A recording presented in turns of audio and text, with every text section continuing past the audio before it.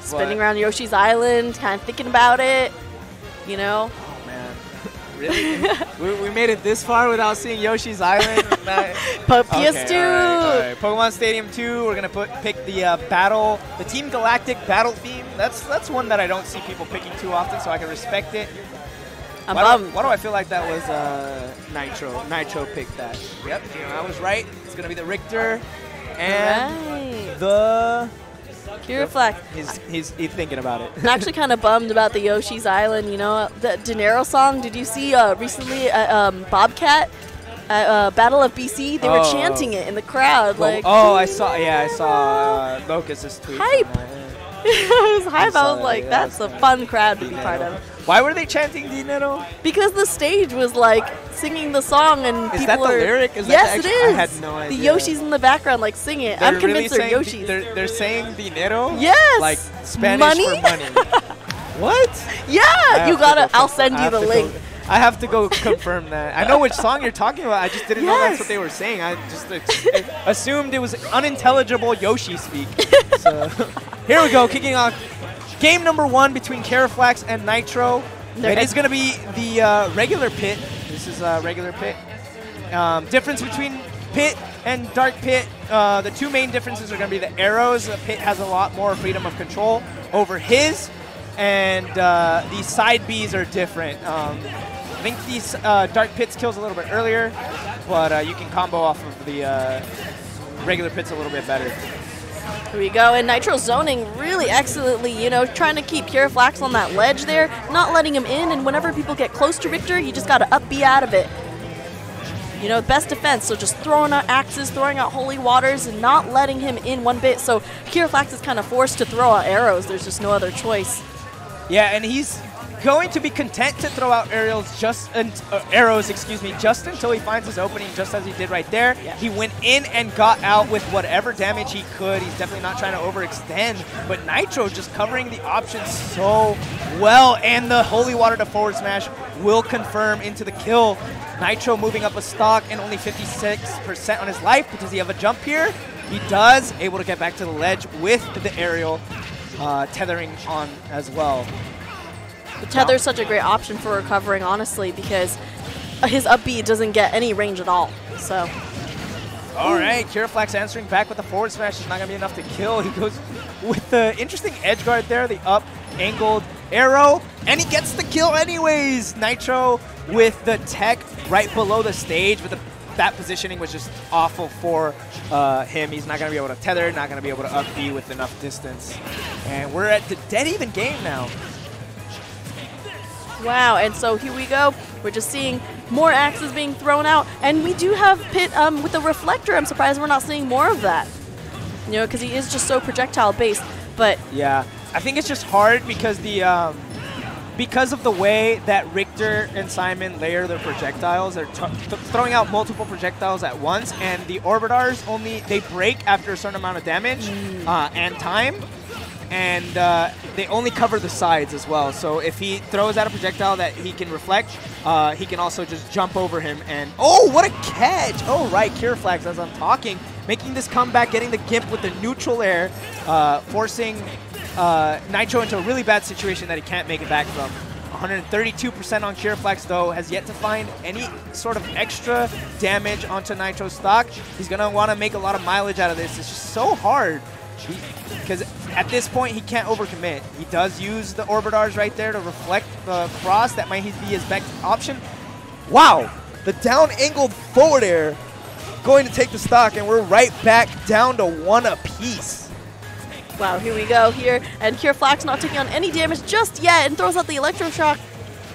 And let's see here, but it doesn't quite do as much damage as the Dark Pit one, so...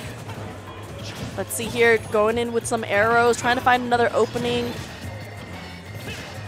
All right, both players just waiting for an opportunity here. Oh, and you were right. Even if the axe was coming from above, the reflectors were still able to bounce off. Let's go here. Nitro trying to keep him way off that edge. Oh, and he was able to come back in with the shield roll. All right, looking like a really even game here. We're down to the wire. keeping it close to the chest and using the Dragon Punch of Swords. Nitro getting himself out of that situation. There we can see the Orbitars breaking from that forward smash. It's such a strong forward smash, honestly. Yeah. And I mean, you have setups into it off of the Holy Water and so strong by the ledge where it's obviously going to kill earlier. It's just, you know, if Richter didn't have this really poor recovery or just like a lack of a boxing game, he would be like an absolute monster. He is already without needing that. So. I completely agree with you. Yeah, definitely. He just needs to throw that axe that would have killed him. Ooh, but the up air will do it, and Nitro moving up a game. Really solid stuff. Kiraflax definitely played his heart out to the very end there. You can see in his face that he's a little bit bothered by that. He knows he has to work so hard to maneuver around these projectiles. I mean, that's how it's gonna be playing against this character in this game. The Belmonts are gonna be one of those characters that people just do not like to play against, especially not when you have one of this caliber, such as Nitro's, who is such a good player. He can make a character like this work. Definitely. Oh, and you see him kind of, oh, there you go. He's going to be picking Pit again. This time not with the Edgy Boy skin. We got him with the pink skin. I'm hoping that this will bring him some good luck or something. I hope so. I mean, it's a total like counterbalance to the black skin that Nitro has for Richter. Definitely. All right, and he's going in really aggressive this time.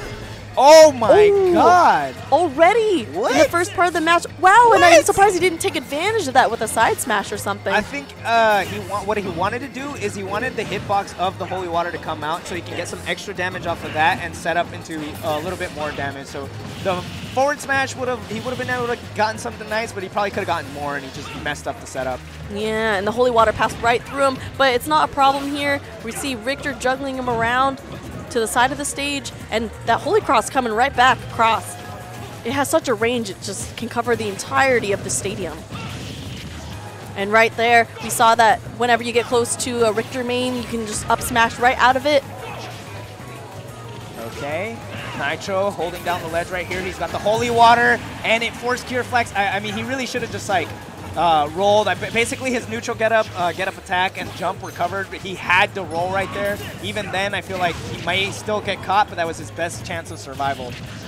Nonetheless, Nitro up a stock, but he's way off stage, and so is Kiraflax with that back air, putting us at 2 stocks apiece, and Kiraflax pulling away with that neutral air. All right, here we go. Without Holy Cross coming back, we have Pit taking it from behind. Yeah, we're really seeing an evenly matched game right now. What an edge guard. He should be able to make it back there. Pit's recovery is really good. Dash attack right here from Kiraflax. What's the ledge play? Okay. Pit trying to go for the grab, and he was able to connect one, doing a back throw there. But Richter, you know, responding with a Holy Water. Yeah, we can see full focus coming out from Kiraflax. He's got the double parries online. Parrying not only the Holy Water, but the cross. He's got I love that down air, able to pop up Nitro and set up for a potential juggle. Gets a grab instead. Oh no. Wow. Really great timing with that Holy Water. Was able to get him right in that. It's such a good way to set up for a side smash, but we have Pit in a down throw here. Right, throwing out some arrows. 141 to 111 right now. This is really scary stuff for Kiraflax. That's what I'm talking about. You've got to time a roll. Otherwise, your other options are covered. And if you do anything else or even just wait on the ledge, you're going to die. I know both players are at such high percentages right now, steaming with rage, it looks like. So yeah, Nitro definitely got about max rage right now. Not that he's going to be able to make much use of it. In fact, he loses it. With that overextension, going to get punished by the up smash from Kiraflax, who is up 2 stocks and trying to make a comeback into this game. Nitro with the throw, putting us at even stocks on our last lives here, but Kiraflax with the advantage off stage. I like the pickup with the neutral air, immediate neutral air. He's like untouched right now too, putting on 50%, but he was able to get a little bit of damage in there. Your Richter slowly making his way over. Really good use of his projectiles, and he was able to get him locked into a jab. dead even percents here on our last stock. Kiraflax obviously needs to take this to even stay alive in this set. Otherwise, Nitro will move on. Forward air here. He may have burned all of his jumps. He goes low. Up B's to the ledge. Kiraflax back to center stage. Oh, man. Oh, this Whoa, is so charging hard. that side smash. Ooh, that gave me a panic just now because I really thought he was going to land that. But we have Nitro continuing to put Kiraflax off of the ledge there. Man, he's desperate to come back in. He's just using those shield options, and you see it's getting smaller and smaller. Yeah. So will we see a shield break this match? Maybe not. And Kiraflax was aware of that, definitely held off of using the shield button for a couple of seconds so that he could regenerate the shield because, oh my god, a cross would have easily just broken that on its own.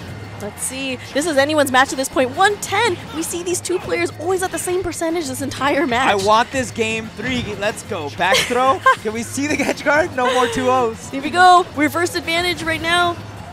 I mean, I want to see the game 3 because of how hard these two players are fighting. And there is going to be the holy water shield poking and the forward smash will